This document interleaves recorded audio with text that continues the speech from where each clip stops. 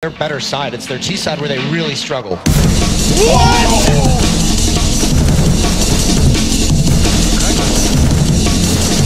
Seeing these clips, who would not get excited to hop into aimbots and try to get this good? But we all learn quickly that it's not that easy to tap. So for the next 30 days, I tried my best to transform my aim from this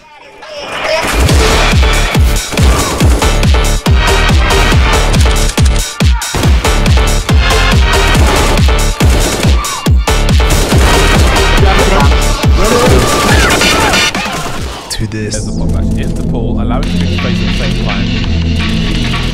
Very patient. Der dritte und der vierte auch noch. Flash, two more banana. Flashing. Okay, before I do anything, I need a plan, because the moment I start missing, I'm going straight back to my previous playstyle. Believe me, I tried it before and it's not looking good. So to help me with this, I got an aim coach with a similar style to what I'm going for.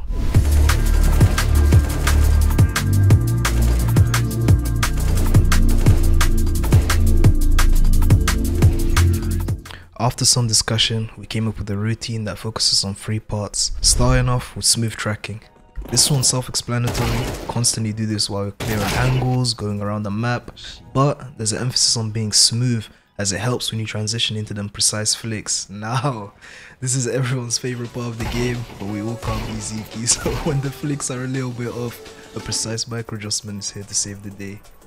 With the fundamentals laid, there's a few techniques specific to the style. First one being to add a little bit of tracking after hitting the initial flick, as it helps with them strafing targets. And in contrast, if you miss the first burst, it's better to reset and go for another flick adjustment instead of trying to track the target's movements. And to work on these, I'll be using aimbots to drill specific techniques. For example, this exercise where I track an invisible pixel on the floor and then I flick to the head to work on my track to flick skills, and for this one, I flick to track. And most of my time on free forward deathmatch to apply these techniques. And for aim labs, I'll be using this playlist only when I'm done playing for the day to isolate the fundamentals. Please don't use this before, it's gonna mess up with your aim. And enough yapping from me, it's time to begin the challenge. I'm not gonna lie, the first week was terrible. It was straight ass. Oh my god, like, I don't even know, I was missing everything. I was thinking too much about my aim, so I'll spray and then I'll try tap after, then I'll tap and then I'll try spray, like, even though you could do that shit. And then also another one is I'll start bomb fragging and then I'll be like, nah, I can't bomb frag, so I'll go right back to my old playstyle. And then the thing is, it worked too, so I just kept doing it and it just delayed this even more. Like, it's crazy how much that held me back. Like, I'll go back to my style and I'm like, oh shit, I'm supposed to be one tapping for 30 days. Then I'll try one tap, but since I've been spraying too much, I'm not gonna lie, even the montages did not work. I'll watch the montage, I'm like, yeah, this time I can hit the shots. I go into the game, ain't shit changed. At this point in time, I'm thinking the challenge is done. Like, 30 days what? I need to scrap this shit. It's time to switch to Valorant.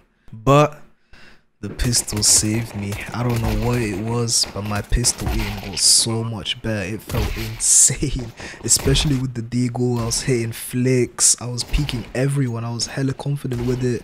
The shots were connecting, it was on point, and it was all thanks to this one scenario too. Like, exactly how I was aiming in aimbots with this technique was exactly how I was aiming in game, and it gave me a little bit of hope that we can keep going. So before week 2 starts, I have to take a step back and see why I'm hitting shots with the pistols and my rifles are still ass. Because this means that the routine's working. I'm seeing improvements on the pistols, but on the rifles, it feels like there's no. And after looking at some gameplay, I see a few reasons why this could be. With my previous style, I was a lot more careless with my first bullet accuracy, since I could just go into a spray down if I missed the first shot.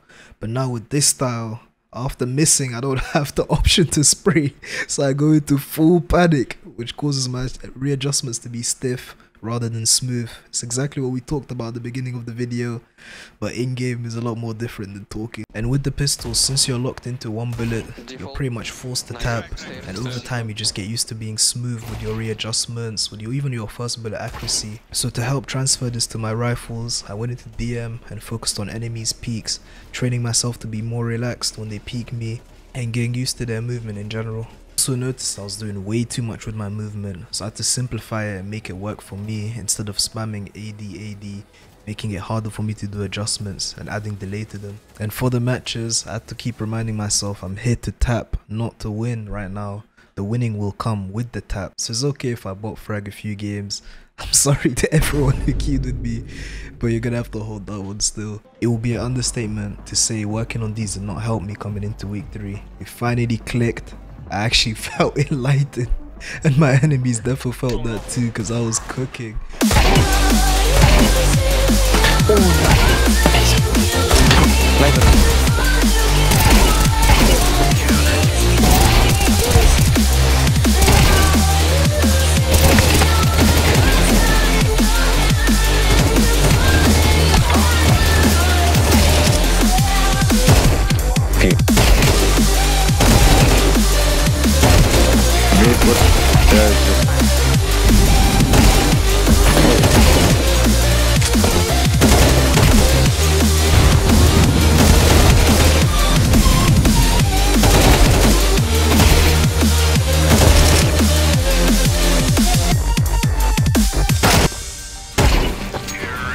Ho ho.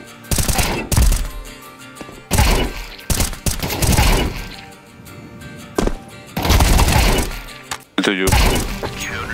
Even though there's a lot to work on, it's a fat improvement from the first 2 weeks. I don't think 30 days is enough to reach this level, but we all expected it at this point. There's so many little things I have to improve on, and overall you just have to keep drilling it over time. There's hundreds of videos of ScreaM's DM, Aries DM, they just kept drilling it. So I'm gonna keep this up and we'll see in the coming months.